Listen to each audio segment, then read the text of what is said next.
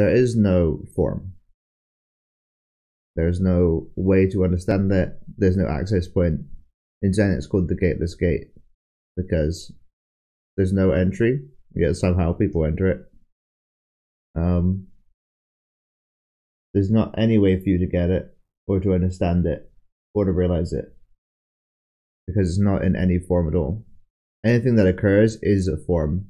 Any sensation in your body, any thought in your head, any perception, any global perception, any expansion of your attention, any collapse of your attention, God mind, mega consciousness, even the unborn, even non-arisingness, complete non-arisingness, that's still form.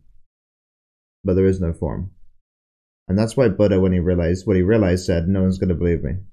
There's literally no way this can be communicated. Because it's not in the realm of thought.